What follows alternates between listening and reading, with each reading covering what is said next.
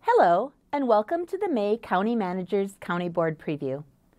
This month's Dunn County Board meeting will be held on May 17th at 7 p.m. at the Dunn County Government Center and is available for viewing at a later date on the Dunn County YouTube page.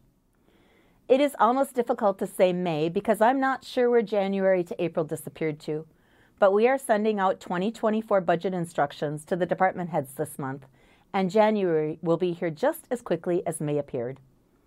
Last April, we welcomed several new county board members, and as we enter budget season, there's a relatively tight timeline in which various steps of the process need to occur.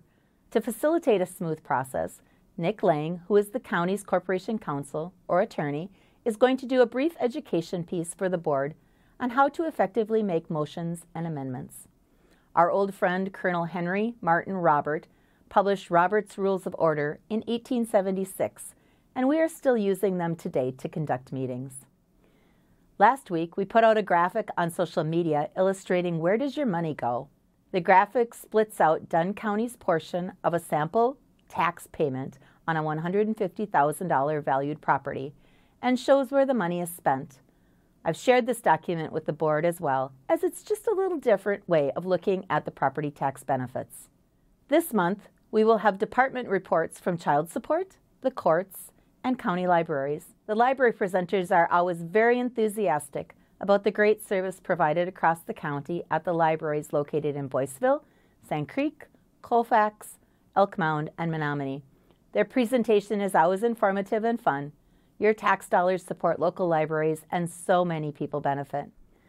Last month, the county board could not come to an agreement on the funding model for the 2024 to 28 capital improvement plan, and so the options have been tweaked and the matter will come back for approval. We need to do a quick election of a chair pro tem for the June county board meeting because both the board chair and the vice chair will be absent. Chairperson pro tem means the board member elected by the members of the board to chair any board meeting in the absence of the chairperson. We can thank Colonel Robert and his rules once again. The remainder of the meeting is pretty straightforward. The board will make a final decision on 2 ordinance amendments that are having their second reading. As I mentioned last month, ordinance amendments are heard for a first reading in 1 month and then decided upon in the following month. There are several routine budget adjustments and a rezone request. The board will also consider a resolution supporting funding at the state level for renovation of Heritage Hall on the UW Stout campus. The proposed project will renovate the building which houses the mental health and wellness, childcare, education, and hospitality and tourism departments. Oh wait, there was a late-breaking addition. The Dunn County Highway Committee approved moving forward a county ordinance amendment allowing ATV, UTV travel on most Dunn County roads.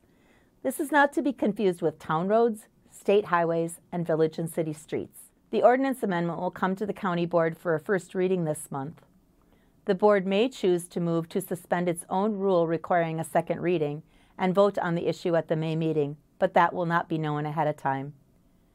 The urgency of timing is a result of the amount of time that this change has been being worked upon and the upcoming UTV-ATV activity in the summer. I am thrilled that you take time to check in on us and what is happening. I'm proud of the work of the county board and enjoy sharing a bit about the variety of issues which it addresses. Join us again next month.